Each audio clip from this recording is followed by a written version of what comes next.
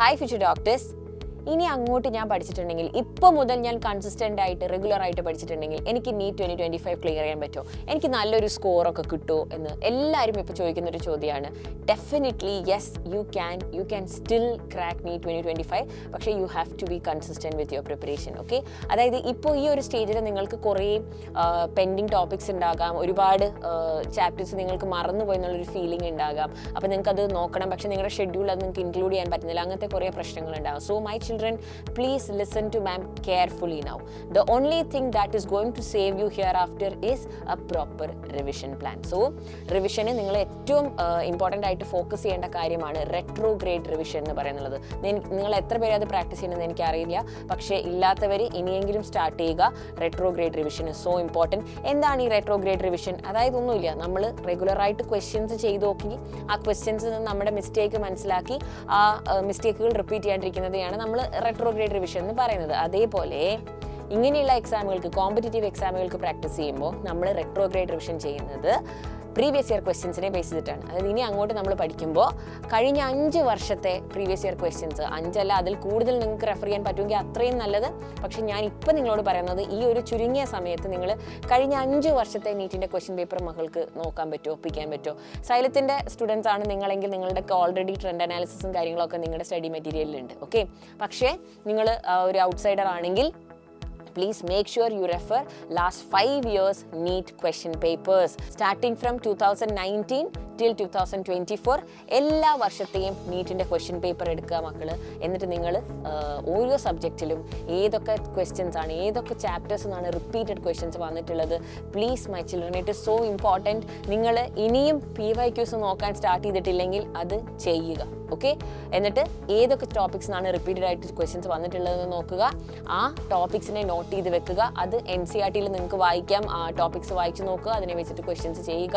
നിങ്ങളുടെ week points ഒക്കെ strong ആക്കുക. Because please understand, NEET is purely A PYQ based exam. Okay, NCERT based ആണ്, അത് നമുക്ക് അറിയാം. NCERTയിൽ നിന്നാണ് അവർ സിലബസ് നോക്കി ഇടുന്നതും കാര്യങ്ങളൊക്കെ. ഓക്കെ, പക്ഷേ അതിലും ഇമ്പോർട്ടൻ്റ് ആയിട്ടുള്ള കാര്യമാണ്, ഒരുപാട് വർഷങ്ങളായിട്ട് ചോദിച്ച് വന്നാൽ നിങ്ങൾ ക്വസ്റ്റ്യൻ പേപ്പർ നോക്കിയാൽ തന്നെ നിങ്ങൾക്ക് മനസ്സിലാകും. ചില ക്വസ്റ്റ്യൻസ് ഒക്കെ അതേപോലെ റിപ്പീറ്റ് ചെയ്ത് വന്നിട്ടുണ്ട്. ചില ക്വസ്റ്റ്യൻസ് ജസ്റ്റ് സെൻറ്റൻസ് ഫ്രെയിമിങ്ങിൽ അല്ലെങ്കിൽ വൺ വേർഡ് ആയിട്ട് ചോദിച്ചത് പിന്നീട് അതൊരു സ്റ്റേറ്റ്മെന്റ് ബേസ്ഡ് വന്നിട്ടുണ്ടാകും. ഓക്കെ, അങ്ങനെ അസേർഷൻ റീസൺ ആയിട്ട് മുമ്പത്തെ വർഷങ്ങളിൽ സ്റ്റേറ്റ്മെന്റ് ആയിട്ട് വന്നിട്ടുള്ളത് ഇപ്പോൾ ചിലപ്പോൾ ഈ വർഷങ്ങളിലൊക്കെ അസേർഷൻ റീസൺ ആയിട്ട് വന്നിട്ടുണ്ടാകും, അല്ലെങ്കിൽ അത് ഫിൽ ഇൻ ദ ബ്ലാങ്ക്സ് ആയിട്ട് വന്നിട്ടുണ്ടാകും. സെയിം സാധനം തിരിച്ചും മറിച്ചും ജസ്റ്റ് സെൻറ്റൻസ് അങ്ങോട്ടും ഇങ്ങോട്ടും ഫ്രെയിം ചെയ്യുന്നതിലുള്ള വ്യത്യാസം മാത്രമേ ഉള്ളൂ.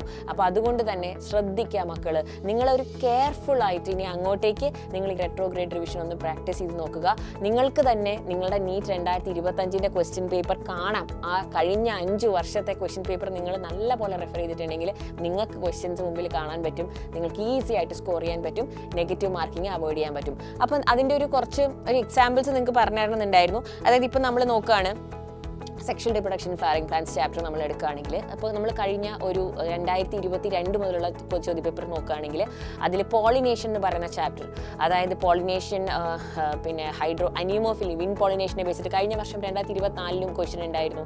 അതേപോലെ തന്നെ എൻറ്റമോഫിലി ആയിക്കോട്ടെ, പിന്നെ ഓട്ടോഗമി, ജെറിനോഗമി, സെനോഗമി ആയിക്കോട്ടെ, ഇതിനൊക്കെ ബേസ് ചെയ്തിട്ട് ക്വസ്റ്റ്യൻസ് വന്നിട്ടുണ്ട്. അപ്പോൾ അത് റിപ്പീറ്റഡ് ആയിട്ട് ചോദിക്കും. 2022, 23, 24 റിപ്പീറ്റഡ് ആയിട്ട് വന്നിട്ടുള്ളതാണ്.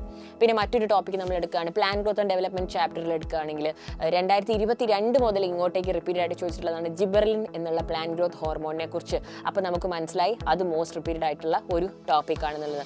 ഇനി ബയോടെക്കിലേക്ക് വരുമ്പോൾ, ബയോടെക്കിൻ്റെ പ്രിൻസിപ്പിൾസിലേക്ക് വരുമ്പോൾ PCR അല്ല 22, 23, 24 റിപ്പീറ്റഡ് ആയിട്ട് ചോദിച്ചിട്ടുണ്ട്. PCRനെ കുറിച്ച്, പിന്നെ ഓരോ കാര്യങ്ങളെക്കുറിച്ചും, അതിലുള്ള നമ്മുടെ ടാക് പോളിമറേസിനെ കുറിച്ച് വന്നിട്ടുണ്ട്, ടെമ്പറേച്ചറിനെ കുറിച്ച് വന്നിട്ടുണ്ട്. അപ്പോൾ PCR ആപ്ലിക്കേഷൻസ് വളരെ ഇമ്പോർട്ടൻ്റ് ആണ്. ബയോടെക് ആപ്ലിക്കേഷനിലേക്ക് വരുമ്പോഴേക്കും എപ്പോഴും ചോദിക്കുന്നതാണ് നമ്മുടെ ഡയഗ്നോസിസിൻ്റെ, മെഡിക്കൽ ഡയഗ്നോസിസിൻ്റെ കാര്യം, അതേപോലെ തന്നെ ഹ്യൂമിലിൻ്റെ കാര്യം, അതിലൊക്കെ എപ്പോഴും ക്വസ്റ്റ്യൻസ് ചോദിക്കുന്നതാണ്. റിപ്പീറ്റഡ് ആയിട്ട് കഴിഞ്ഞ വർഷങ്ങളിൽ ക്വസ്റ്റ്യൻ വന്നിട്ടുണ്ട്.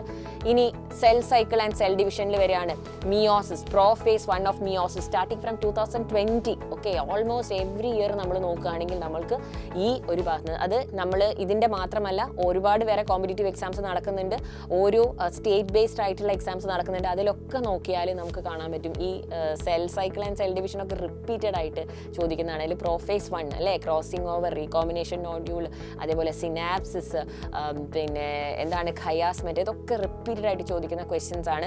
അപ്പം അത് ഒന്ന് നോട്ട് ചെയ്യുക. പിന്നെ നമ്മൾ വരികയാണ് ഈ കഴിഞ്ഞ വർഷങ്ങളായിട്ട് നമ്മൾക്ക് ഒരുപാട് ഇമ്പോർട്ടൻസ് ഇപ്പോൾ തോന്നി തുടങ്ങുന്ന, അതായത് ഒരുപാട് ചോദ്യങ്ങൾ റിപ്പീറ്റഡ് ആയിട്ട് ചോദിച്ച് വരുന്ന ഒരു ഭാഗമാണ് ഇക്കോളജി. ഇക്കോളജിക്ക് ആദ്യം നമ്മൾ വലിയ ഇമ്പോർട്ടൻസ് ഒന്നും കൊടുക്കുന്നുണ്ടായിരുന്നില്ല. പക്ഷേ 2022, 23, 24 ഒക്കെ നമുക്ക് ഇക്കോളജിയിൽ നിന്നും ക്വസ്റ്റ്യൻസ് വരുന്നുണ്ട്.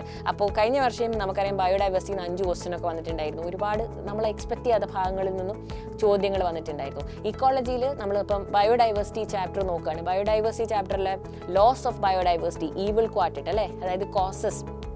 ബയോഡൈവേഴ്സിറ്റി ലോസിൽ നമ്മൾ 4 കാരണങ്ങൾ പഠിക്കുന്നുണ്ട് ക്വാർട്ടറ്റിനെ കുറിച്ചിട്ട് റിപ്പീറ്റഡ് ആയിട്ട് 2021, 22, 23, 24 വർഷങ്ങളിൽ ചോദ്യം വന്നിട്ടുണ്ട്.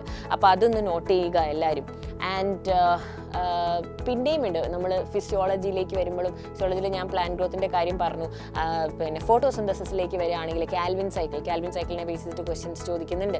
അപ്പോൾ റിപ്പീറ്റഡ് ആയിട്ട് ചോദ്യങ്ങൾ വരുന്ന ഭാഗങ്ങളാണിത്. നിങ്ങൾ നിങ്ങൾക്കിപ്പോൾ നമ്മുടെ study മെറ്റീരിയലൊക്കെ question paper year vice ആയിട്ട് നമ്മൾ ഓരോ ചാപ്റ്ററിൻ്റെ എൻഡിലും കൊടുത്തിട്ടുണ്ട്, അതായത് PYQs കൊടുത്തിട്ടുണ്ട്. പക്ഷെ അതേപോലെ നമ്മൾ ഓവറോൾ നോക്കുകയാണെങ്കിൽ, ഇപ്പോൾ നിങ്ങളൊരു ഔട്ട്സൈഡർ ആണ്, നിങ്ങൾ അങ്ങനെ റെഫർ ചെയ്യുന്ന ആളാണെങ്കിൽ please make sure that you get the right study material which is having a compilation of at least the minimum of last 5 years repeated questions. അപ്പോൾ ഇത് ഇപ്പോൾ ബയോളജിയുടെ കാര്യം മാത്രമല്ല, എല്ലാ സബ്ജക്റ്റിലും ഇത് ചെയ്ത് നോക്കുക.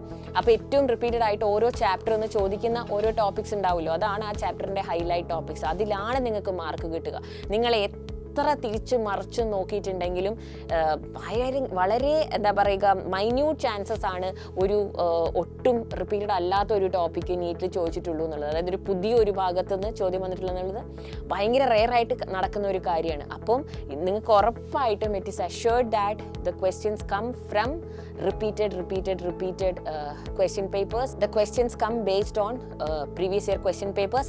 അപ്പോൾ നിങ്ങൾക്ക് ഇനി അങ്ങോട്ട് പഠിച്ച് ഇന്ന് മുതൽ പഠിച്ച് നിങ്ങൾക്ക് നീറ്റ് 2025 നല്ല മാർക്ക് വാങ്ങിക്കണമെങ്കിൽ ഉടനെ പോയി പ്രീവിയസ് ഇയർ ക്വസ്റ്റ്യൻസ് റെഫർ ചെയ്തോളൂ. കഴിഞ്ഞ 5 വർഷത്തെ റെഫർ ചെയ്യുക. റിപ്പീറ്റഡ് ടോപ്പിക്സ് ഏതൊക്കെയാണെന്ന് നോക്കുക. ഓരോ ചാപ്റ്ററിനും NCERT എടുക്കുക. ആ 2 പേജ് അങ്ങ് അടിപൊളിയായിട്ട് പഠിക്കുക. അതിനെ ബേസ് ചെയ്തിട്ടുള്ള മോക്ക് ടെസ്റ്റ് എഴുതി നോക്കുക. ഓക്കെ, അപ്പം I hope this is clear my future doctors. I hope this information was helpful. Good luck.